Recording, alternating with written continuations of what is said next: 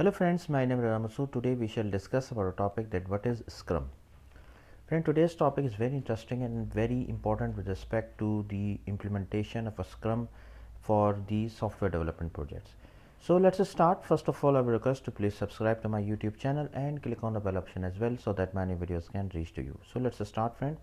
What is basically Scrum?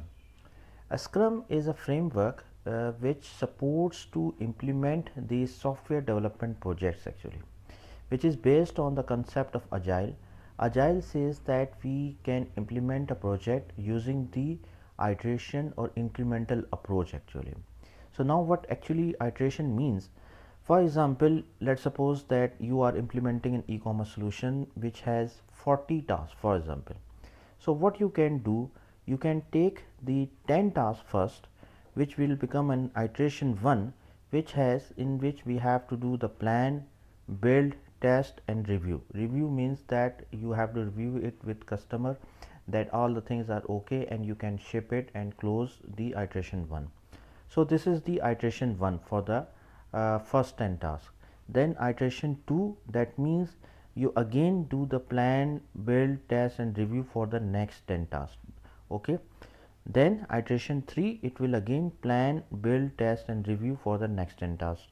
Then until you reach at iteration 4, it will contain all the 40 tasks and you again have to do the plan, build, review, test and review, and till you reach at iteration 4, you will complete all the 40 tasks for the e-commerce solution, and with each iteration your product is becoming more mature.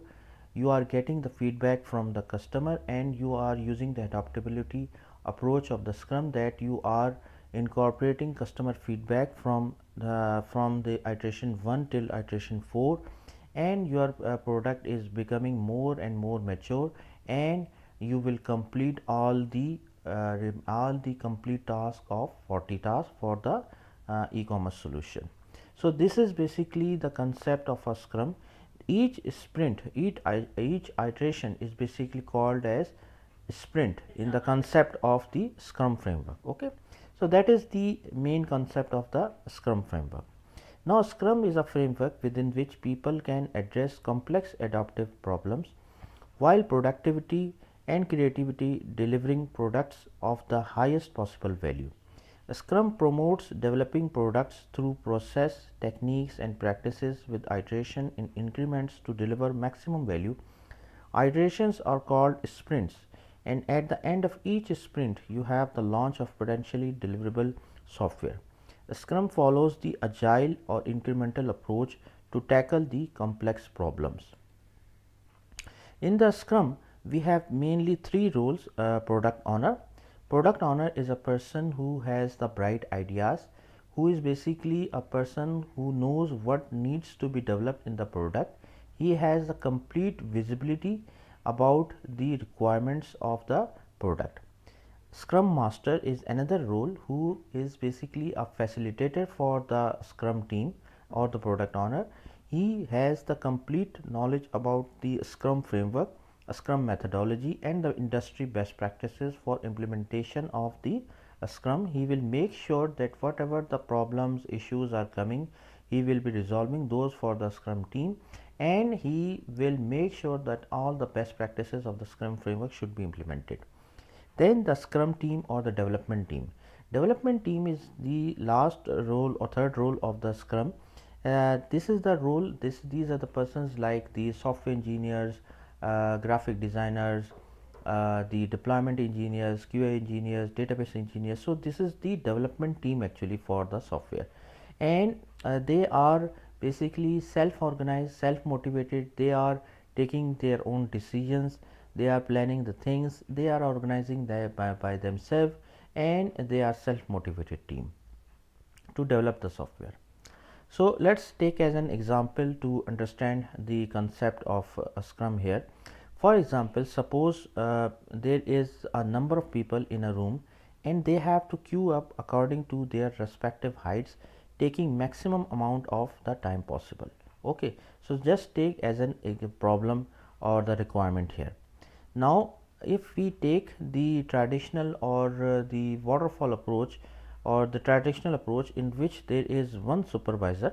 Okay, you can think of this as a boss of the company, and what he can do, he will take his own decision and he will instruct the people to queue up in the line as per his own consent, as per his own knowledge. Okay, in this way actually there is no right, or there is no possibility for any person in the room to ask from the boss that why, what action he is taking. They have to follow, the instruction properly, whatever the supervisor is saying.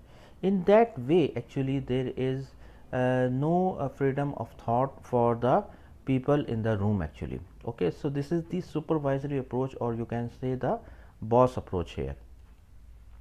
Now let's talk about the agile approach at which the Scrum framework based on. Here is the role of a Scrum master. The Scrum master allows a team to self-organize and make changes quickly. He or she facilitate the agile principles. The Scrum master manage the process for how information is exchanged. So in this way actually Scrum master allows the team member to queue up their own knowledge. Okay, and in the last, if there is any requirement, he will make some changes as per his best practice, industry best practices. And here what happened actually, here the team members have their own thoughts, they have the freedom of saying, they have the freedom of asking, and the people will also think that they have some opportunity to use their mind and their thoughts as well. So this is the basically the concept of a Scrum master, or you can say the approach of agile here actually.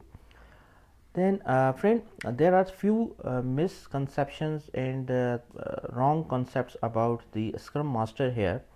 The Scrum master is not a supervisor.